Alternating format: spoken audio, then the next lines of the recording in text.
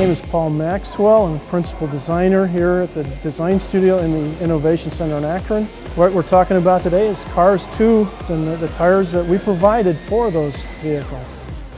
What Disney is doing is they are taking a car, a very realistic looking car, and turning it into an animated character. For them to pull this off, they have to have tires that look very much the type of detail and realisticness of the production tires and products. Detail is really important, and from our standpoint, getting a size that would look right on the vehicle itself, we had to be very meticulous in how we laid out what the tire sizing would be and how the tires were going to look. My name's Mark Grun. I'm the lead engineer for engineering department.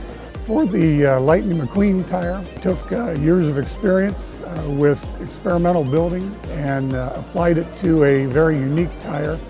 The other two vehicles are a little different situation, like Mater, for example, is a production medium truck tire. The Finn McMissile tire is different in that we took a smooth mold, but an existing construction, and then carved tread patterns in that smooth mold. It's all about proportion. You want that tire to look like it did in the cartoon. The vehicle's a certain size, and therefore the tire has to match that size. Goodyear is always involved in high-profile things. We like to show that we're involved with what's current. A program like this requires going the extra mile. One of the best parts about having the cars here today at the Innovation Center is all of the kids, the associates' children that have been able to come in here, and the excitement that you see on their faces. Wow!